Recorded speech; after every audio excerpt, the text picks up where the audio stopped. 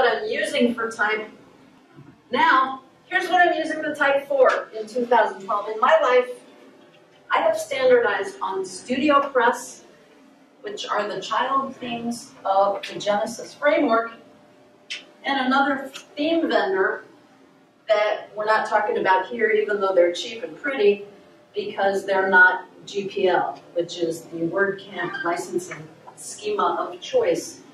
And boy, am I having way fewer trips this year to West Virginia. And here's what I mean by that. This is the famous West Virginia joke, which mostly is a Boeing joke. My husband's an engineer at Boeing, but there were 3 people in the car on the way to a meeting in West Virginia. And this joke is on our website at marybaum.com, permanent home. A hardware engineer, a software engineer, and a project manager. And it's mountainous in West Virginia, and the cell service is not so great, and the brakes go out. And they are late for a meeting. And they wind up barely with their lives at dusk in one of those runaway truck ramps, and they get out of the car and they can't figure out what to do. And the project manager says, well, of course, we've got to have a meeting and figure out our goals and objectives.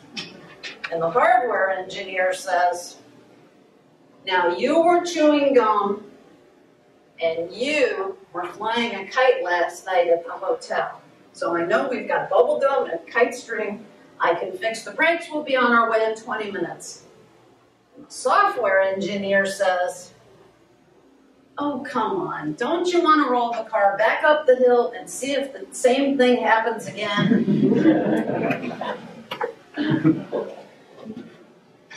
And before I standardized on theme frameworks that I actually learned about, I spent a lot of time rolling the car back up the hill. So I do standardize on Studio Press, and in particular, I've come to really like the Agency 2.0 theme. Studio Press is busy these days bringing all their themes out in mobile responsive versions. And one of the things I've been learning from the Shop Talk show on my trips to Illinois is that we should be thinking about designing not only responsive, but mobile first, which is like next week's thought. For right now, Studio Press is busy bringing out their themes in responsive versions, and I'm hoping they'll take Casara's advice and start bringing out some HTML5 themes, maybe using roots, which I'm really kind of excited to start using. So this is the basic Agency 2.0 theme that you see when you're gonna buy it, and that's what the demo looks like. And I've kind of messed with it, and I thought you'd like to see how type and visuals and layout and color can make it look different 4 ways. There is the Margin Enhancers site, which needs a little extra content these days. That was my mentor until 2003. That's a book I'd like everybody to read. And that's my mother, who is up there because she thought everything could be solved with an increase in sales. And my view is you can solve everything much better with an increase in margins, even if your sales stay the same. And that's my manifesto, because if all you're interested in is sales, you can compete on price. And in my view, what's wrong with this country is that we are competing on price. And if you worry about margins, then first of all, it gives all us designers a lot more business because we can charge for branding. Also, the Agency 2.0 theme. This is a psychic and angel channeler. That's a Freudian slip because she certainly was a challenge for me. But I liked this design, so I did keep a screenshot. My daughter is graduating from journalism school. She found a theme on ThemeForest she liked a lot. She said, but it's $40, Mom. And I said, well, I'll buy it for you if you really want. She said, well, maybe you could just make one of the themes we already own look like it. Actually, the conversation didn't quite go that way. I did offer, because we already buy so much for our kids, don't we, when they're in college and before that and after that. Hey. So this is also Agency 2.0, and the slider, no rounded corners, no drop shadows, just flat. And finally, that's Jerseyville. And again, I think I probably need to lay off the rounded corners and the drop shadows. But again, a little bit of a different look.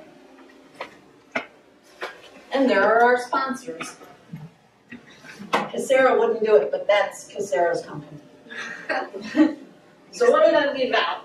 What do you want to know? And you're all still awake. We were told about 20 minutes and then Q&A. How'd I do? You're at 122. Pardon? We're at 122. 122. But I do have a question. Okay. Why the agency theme out of all of the studio press names?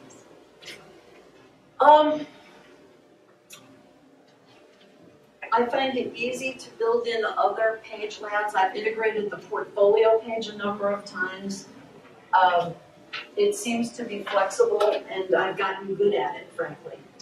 I tend to make decisions for extremely philosophical reasons. Either something is cheap or I've gotten good at it. It tends to be easy. Tend to kind of shoehorn stuff into what I'm already doing, which isn't really the best approach. And it's one reason I'm going to force myself into the Roots theme so that I can kind of break out of it. It's always good to experiment. I just realized I don't have the Frontenac Rugby Club thing. My next big project is to shoehorn into the Agency 2.0 theme another site where the homepage looks so totally different it doesn't have any widgets on the front. It's just a big damn tennis ball with some floating links. So as a front end, you're more of a front end developer. Yeah. The Genesis framework frustrates you sometimes when you want to move elements in your design rather than just doing CSS. You have to actually, let's say, take the footer and put it, somewhere else. Does that cause you problems, or are you able to kind of work around that? Because you don't, or unless you do dabble in some PHP as well. I do dabble in the PHP, and it's why I've realized that having my PHP be like my Italian, where I can just put HTML in it, isn't good enough, and so this is the year and probably the next quarter in which I'm going to really become a PHP developer.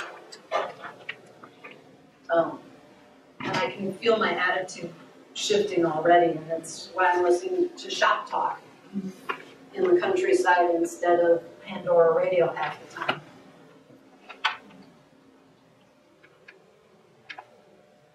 Questions? Yeah, what do we want to know more about?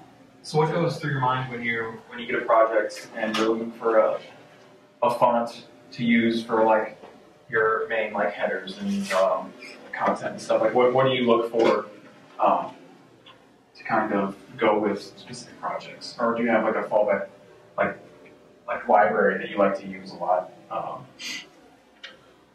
My first thought is mood or voice. I'm an auditory reader, and if you're talking to me online, you will definitely hear me say, that's your first clue, we're typing, did I just hear you say that blah, blah, blah? So I'm definitely looking for the voice. And the second thing, frankly, is, can this client afford for me to buy a new type family? Seriously. And although actually very often I will look through what I own first. And it's really about, as a direct marketer would put it, matching the message to the market. Is it elegant? Is it husky? Is it whatever it is? And what is the audience expecting? If Okay, I would like to say that very rarely is it about my taste level and what do I feel like using today?